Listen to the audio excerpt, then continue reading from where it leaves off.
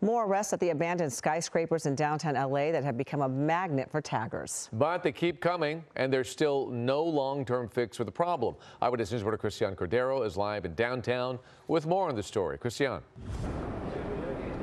David, Ellen, we're at LA Live right now, where you have the Kobe Bryant statue right over my shoulder in front of Crypto.com Arena, the Grammy Museum around the corner, and LA's newest landmark, which officials say is famous for all the wrong reasons.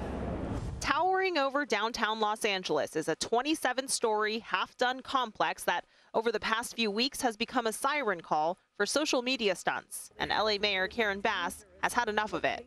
I am terrified that someone is going to fall or be pushed. You might know that there are people who are parachuting off of the building. Exhibit A. In this Instagram reel, you can see people walk right up to the edge, then jump off. They're crazy. You know, I wouldn't do that. I'm scared of heights, so I wouldn't get all the way up there. That was posted late January, around the time people familiar with the buildings started noticing the graffiti, which has spread to all four sides and just about every floor.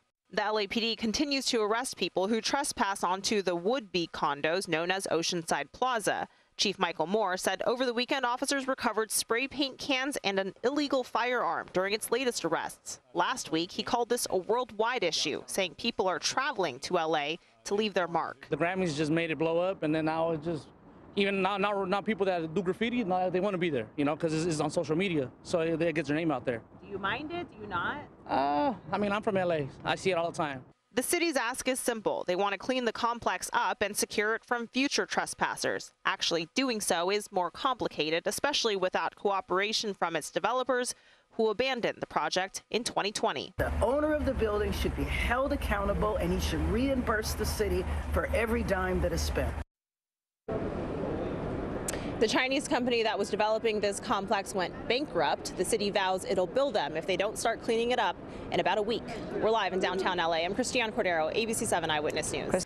Hello, I'm Mark Brown. Get more great ABC 7 content by clicking the subscribe button for our YouTube channel. And download the ABC 7 Los Angeles streaming app on Fire TV, Android TV, Apple TV, and Roku to watch on your TV.